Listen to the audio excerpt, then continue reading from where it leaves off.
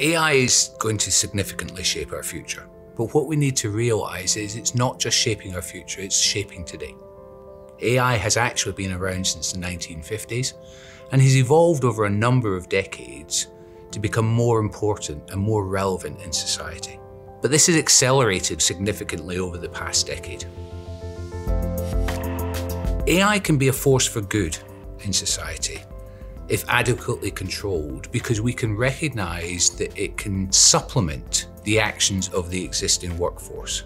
There are significant global talent shortages in the area of cybersecurity and data privacy, and AI can be a real force for good in this area.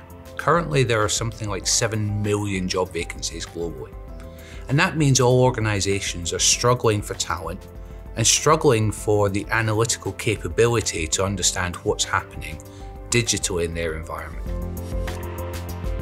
The key question for organisations when seeking to apply AI within their business is to ask why they're looking to apply AI to their business. What are the business processes they're looking to support? And what benefit will AI provide? When they take this approach by recognising the business process that's being supported, they will recognise the core cybersecurity and privacy risks. What digital risks exist?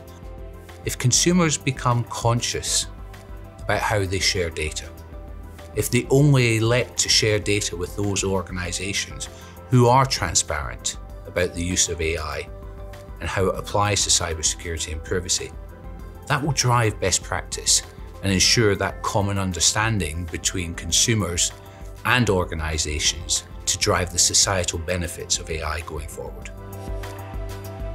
The key to the success of emerging technologies is to derive common principles, to open the debate, to allow standards to evolve which are principles-based. Regulation will inevitably arrive, but by avoiding over-prescription, we will derive a much better outcome for society as we embrace new technologies such as AI.